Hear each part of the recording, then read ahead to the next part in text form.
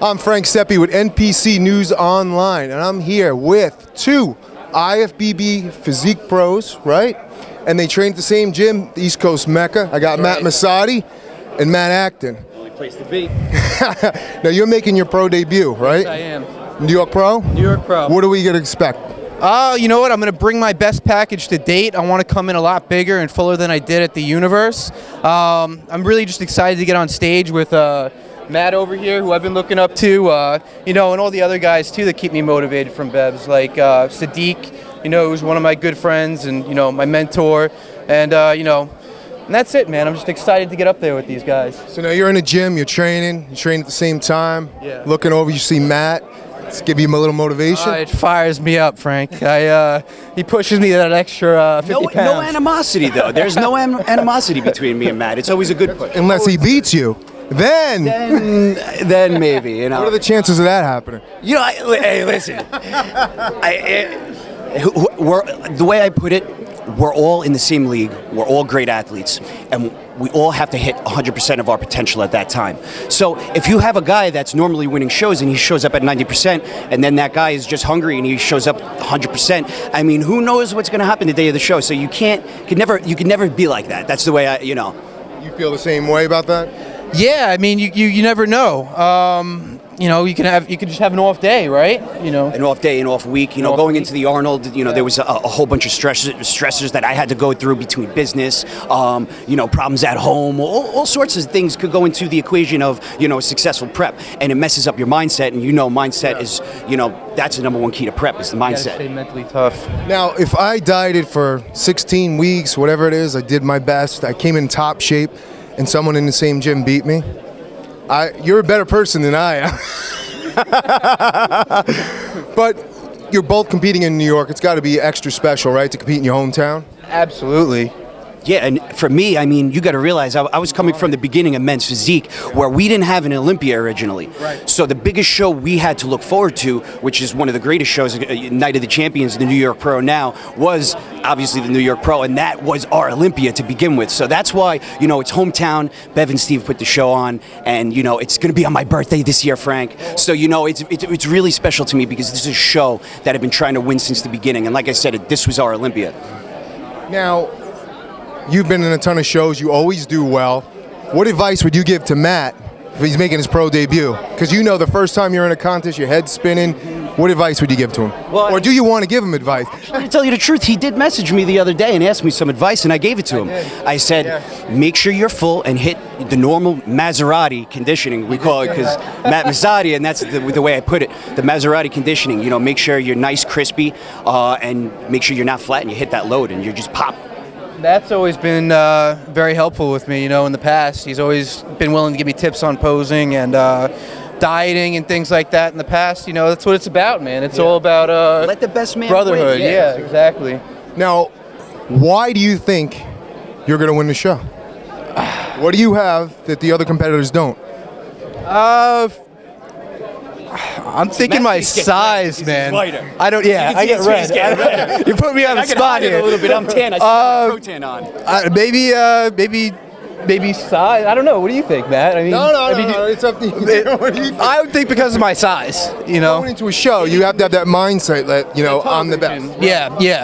You know, I'm going in with the intentions of doing my best. Obviously, you don't train and prep for 12 weeks with the intentions of failing. Absolutely. You know what I mean? So, no, I'm just looking to come in at my best. You know, I want to come in sharper than I did at the Universe. I want to come in a little bit fuller. I want to come in, hopefully, maybe 7 pounds bigger. You know, that's what I'm shooting for. So, you know, I'm hoping to be up there with these guys, and that's it. And what about the boss here? What do you think? For me, for the New York Pro, I mean, I'm starting to feel like it's 2013, which was, you know, my first year to, you know, come up.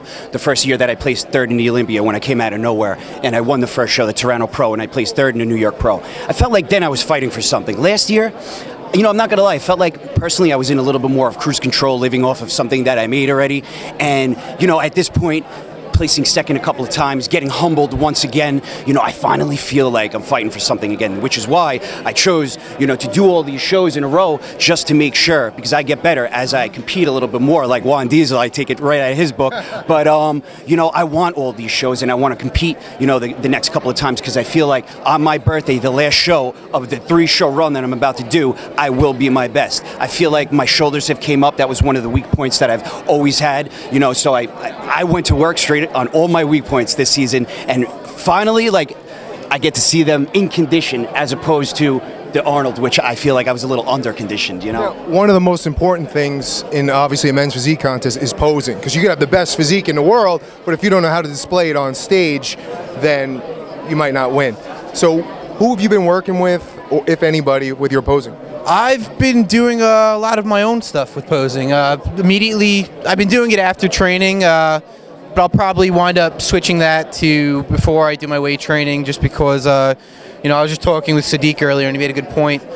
You know, you generally hold a lot of water after training at a specific muscle group, so you might not like what you look like in the mirror afterwards when you're posing. So I usually do it on my own, you know, and I take tips and pointers from... I hold a lot of Ninja? You have the ninja pose, right? Yeah, well, I mean, that I could only use on the swag walk, because obviously it's not an actual mandatory pose. But, I mean, what was the question again, Frank? What was that, swag walk? What's the swag? Yeah, I call the opening walk, I call it the swag walk, where, you know, you're allowed to throw a couple of new moves in, you know, just to show your physique in a different way. And then the mandatories are, when we're on the line, just being compared to each other. So that's what I say, like, even when I'm giving my seminars, you have everybody in their best kissy face mirror pose. No, guys, it's not the best pose. It's, we all want to be on the line, and we want to be comparable. So that's the way I like to put it. You work on your posing yourself, or you have somebody? To tell you the truth, I do all the posing on my own. I mean, I'm coming from being a model, being behind a camera, so I'm very, you know, it's called conscious proprioception, and I'm very aware of where I am. And believe it or not, I don't really practice posing, which is going to blow everybody's mind. I'm one of the people who,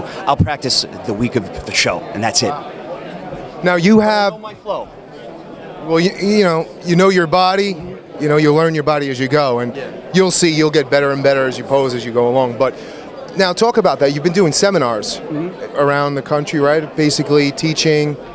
Well, I mean, just giving back. You know, I have my own theories on, you know, food principles, nutrition principles, and, you know, I like to go into the sport. I like to give motivation on, like, how I started and my NPC story, how I did 6 shows in 7 weeks consecutively. And, you know, I just try to fill these athletes up with the energy, you know, to then hit the stage and, you know, just give them an idea of what's around the corner, you know?